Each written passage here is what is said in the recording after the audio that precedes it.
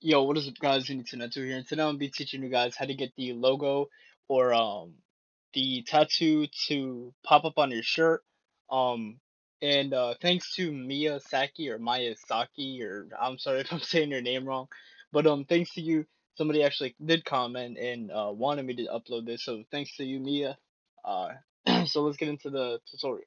Okay, so this is pretty much the same concept of the black hands, but it's kind of different. You want to go to back, then you want to go to travel tattoos. You can do this another way, but I'm gonna show you actually two ways that you can do this, one with black hands and one without black hands. So this is pretty much the easiest way you guys can do it.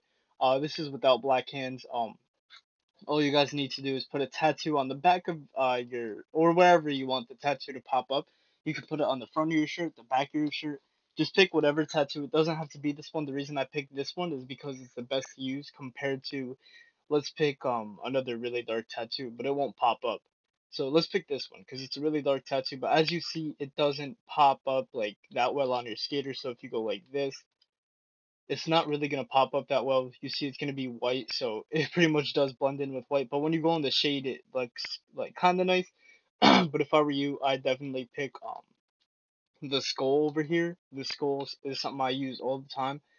So this is pretty much how you do it without black hands, and I'm gonna show you guys how to do it with black hands. Okay, so pretty much all you guys need to do in order to get black hands on the back of your shirt like this, you want to make sure you get black hands, and don't worry about putting the box logo on the back. I just messed up. You want to make sure you put it on the left sleeve. You could put it wherever, but the left sleeve is what I'd recommend.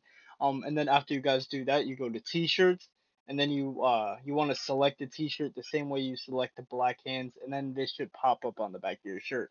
Now, if it pops up on your left sleeve, that's okay. All you guys need to go do is go to back, and then you pick the same logo or same tattoo or whatever, and then you just make it to whatever size you want, and then you just click X and then or A, and then you'll have it pop up on the back of your shirt. So that's pretty much how you do it with black hands and without black hands. I don't know if I made this tutorial too well, so leave a comment down below if you guys aren't understanding this tutorial. And sorry about my voice. I don't know if it's going out or something. I probably sound different.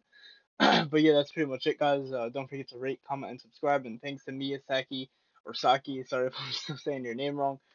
Thanks to you for making me upload this tutorial. But that's pretty much it, guys. Peace.